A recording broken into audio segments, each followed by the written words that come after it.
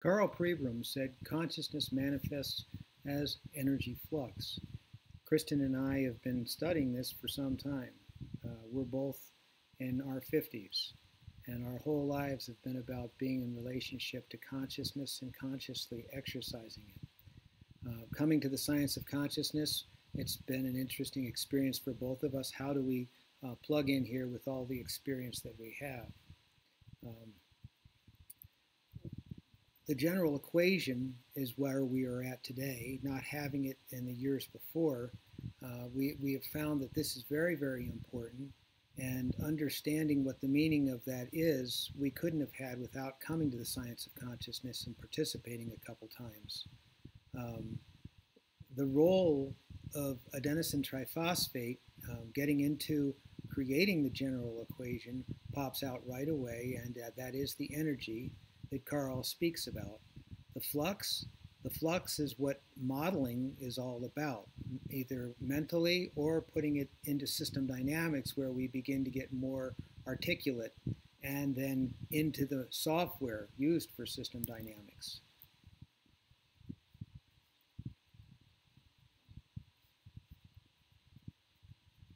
Here's the general equation, and it points out with what's highlighted in yellow the important points that I want to make here today with the short time that we do have.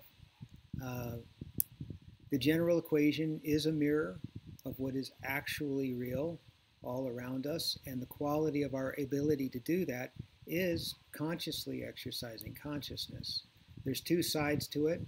Just like a butterfly laying on its side, it has a wimpy wing and a very, very, very strong wing.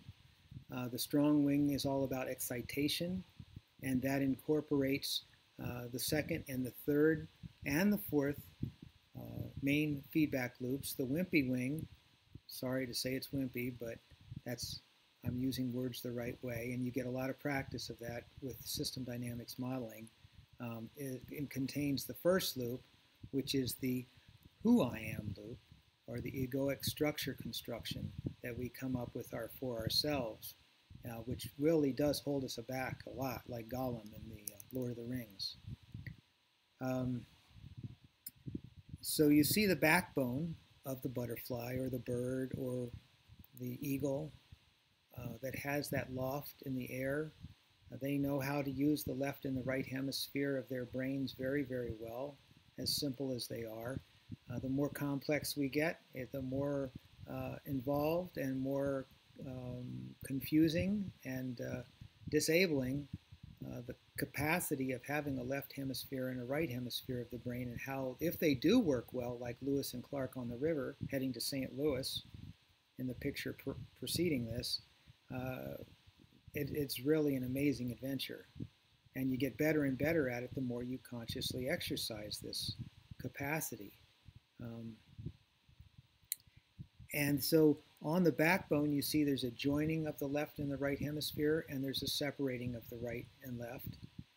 They come together on the backbone with the capacity and the stock in system dynamics of a beginner's mind, which is of high value in relationship to health for sure.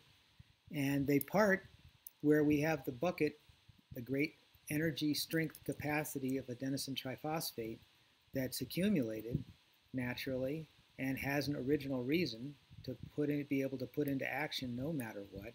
And that with that parting is where we have to begin to really get good at balancing how much do we use the left hemisphere of the brain and how much do we use the right in terms of what's taking place, and in a very articulate and coordinated and high quality way capacitate the changing environment around us to be, again, a pure mirror, where the perfect man does employ his mind as a mirror and grasps nothing and refuses nothing, receives but does not keep.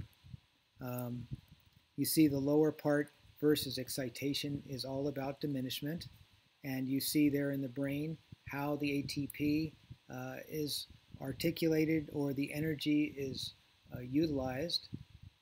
When we're in the left hemisphere area, it's very quiet, and when we're in the right hemisphere area, it becomes very amplified.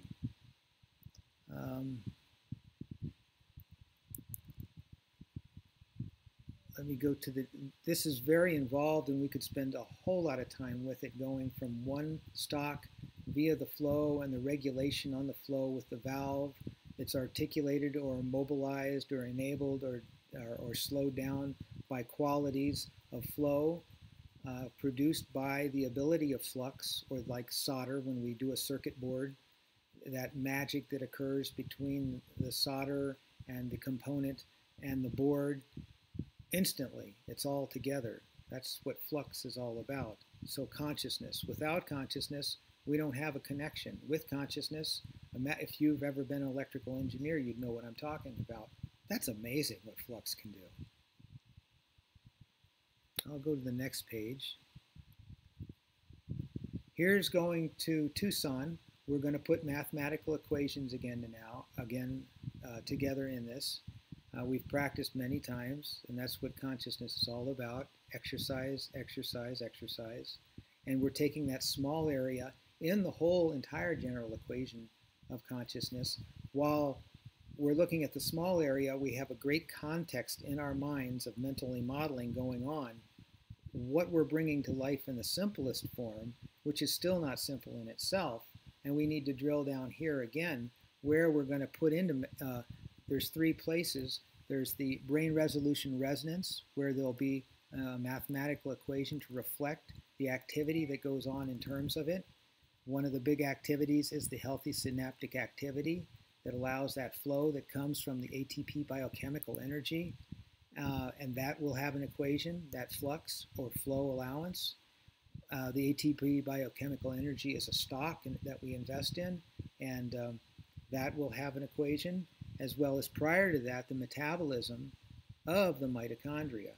And then in this, you see there are three feedback loops where we get more complex feedback loops. It's kind of looking at the star, like looking at the stars. The closer you look, the more stars you see. To what degree and to what level do we need to go to actually be able to see enough?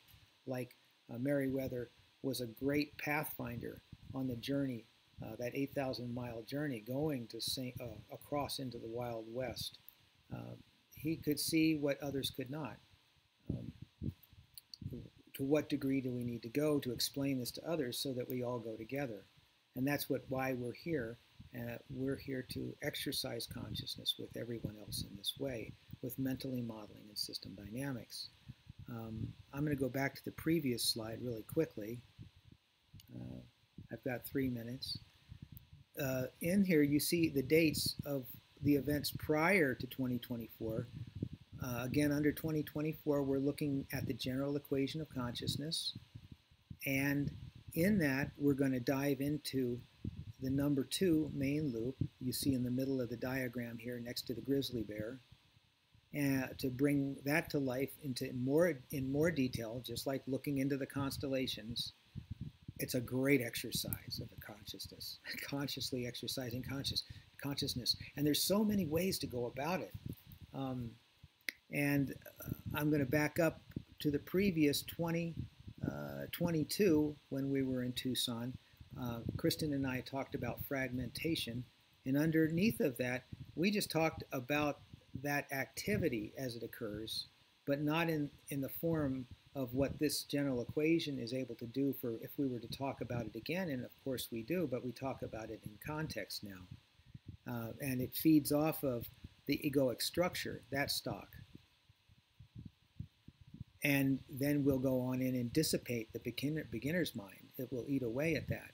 So we need to have that upper wing enriched enough so it offsets what an allowed egoic structure, which is valuable, does, and takes advantage of that to amplify the coordination between the two amygdalae, or the two amygdala, in the setting of the amygdalae as one.